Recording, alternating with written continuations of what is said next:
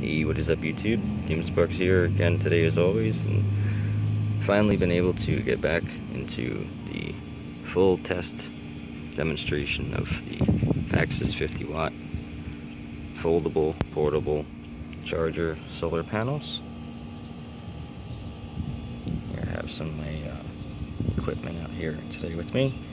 Oh, I have also failed to mention, right now it is currently 1:33 p.m.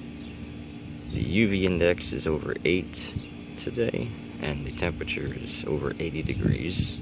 It's a mostly sunny day. As you can see, it's a perfect example. The sun is directly above my head almost, and there's very little bit of clouds. I'm trying to showcase that, so take that into consideration, but it's very, very, very bright today. A very optimal day, I would say. Go ahead and plug this into the source solar.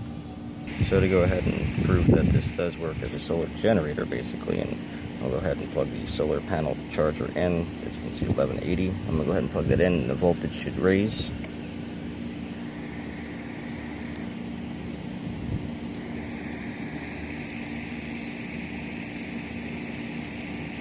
A bit of clouds rolling overhead, but as you can see, the voltage is going up. Aside from the clouds blocking a bit of the light, the voltage has gone up. I'm going to go ahead and unplug the solar panels. You can see the voltage dropping down again. 81, 82.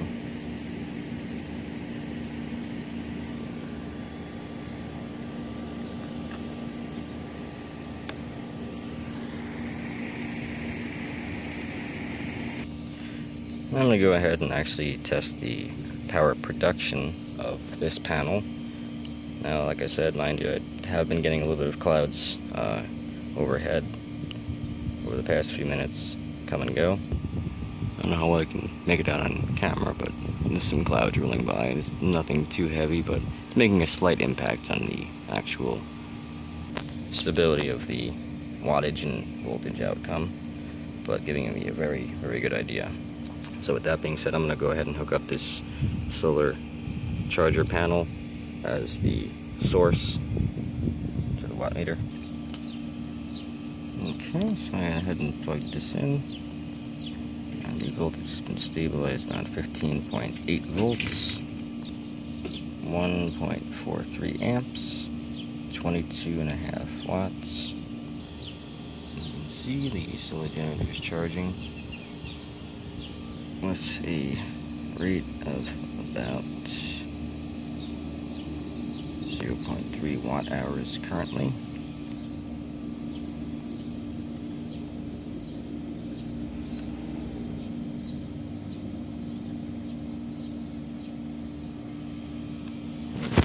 The unit is back to being fully charged again. I really thought I'd have to complain about that problem, but since the unit's fully charged, it's now drawing or generating 0 watts because it's now stabilized. So whatever energy you should be using would now be using the external bit of the solar.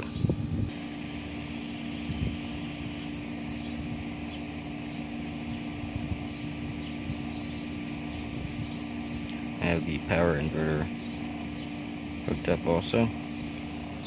So not only this unit is charging off of solar, it's running the inverter,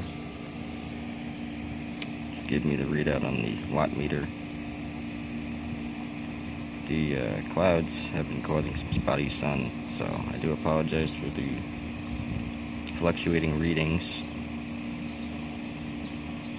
But it's been a pretty steady average around 25 to 30 watts, depending if I have the load on there or not, meaning if I have the solar generator plugged in charging, or if I don't have it plugged in. The only way I'll be able to get a wattage output reading, however, is with the solar generator plugged into the panels and charging. That way the panel actually has a load on it. Otherwise I'll just be able to get a voltage reading. As you can see, the voltage dropped down and the clouds are rolling by again. I'm still managing to generate about 1.5 amps at 13 volts, which is pretty good. It's still about 20 watts. Probably doesn't do it any justice on video, but the cloudiness is making quite some difference and getting some light loss and shading. Nonetheless, it's still performing very beautifully. It's 1.53 amps now, and 1.5, 13.33 volts, 17 watts. It's pretty heavy cloudiness now. Just like I said, the clouds keep rolling past. As you can see, once the clouds get past, the wattage is going back up because the brightness of the sun is increasing. Obviously, with any solar device, you'd want to have optimal amount of sunlight for the optimal output, but this gives you a very good idea, and it's been a very high performance outcome so far, even with this situation with the clouds being very spotty today. It's been very good performance, and almost up to 2 amperes at 1345 volts, 25 watts about. And mind you, this is while running this polar wind fan. This is 0.55 amps, 120 volts, and that is run off of the VOLTCUBE power inverter, so 150 watt, and that's running on 12 volt DC output, which you can see there. On the left side is your DC 12 volt output running to a power inverter, and the solar charger runs through the watt meter as the source, and the load end gets connected to your charging end, so I can monitor how much energy is being created and or used depending on how I have the watt meter hooked up in line. And the charger is still, the solar generator is still charging. This also reminds me, with that being said, personally I don't recommend putting these solar generators in direct sunlight, especially this one, however, because it is black, so it does want to absorb a lot of heat, and I wouldn't recommend that since the lithium batteries.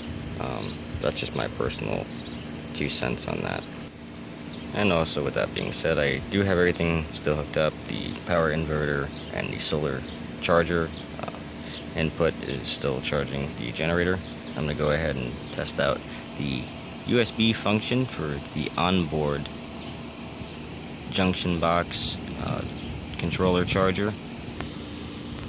I don't know how well you'll be able to see that, but you can see the red light is on, LED indicator is on. It's plugged into the, well, one of the 3 USB ports. It's 15 watts total output.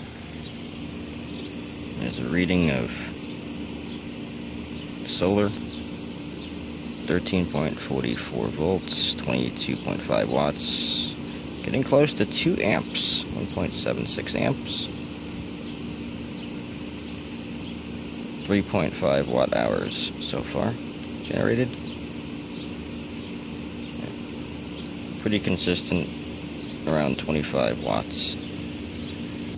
Again, this is the nominal voltage and readout without the load, meaning without the solar generator being plugged in and charging. 1707 volts, 1706. Plugged into charge.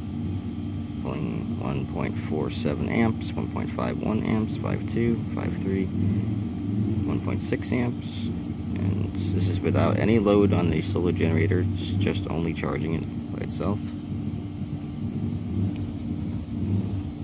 Go ahead and unplug the USB mobile device that was charging off of the generator, rather off the panel as well.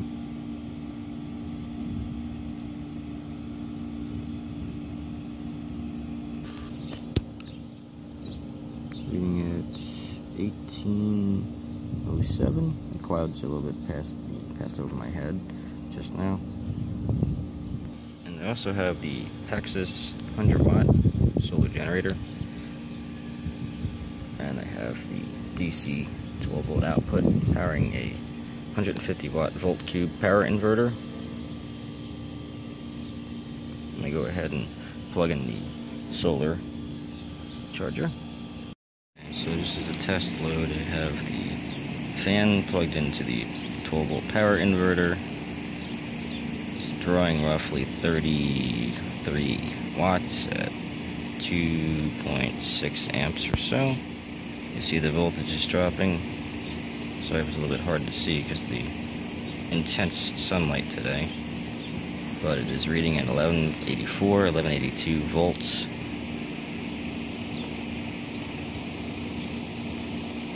It's a very, very bright day, so I do apologize. It's a little bit difficult to see, but I assure you it's exactly reading as I am reading it off to you the best I can.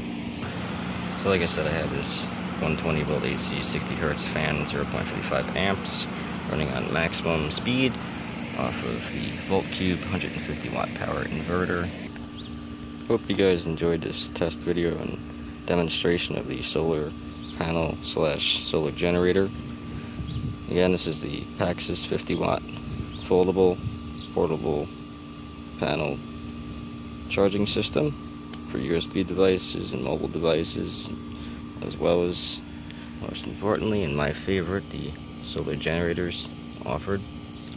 Today's model I'm using is the Paxcess 100 watt.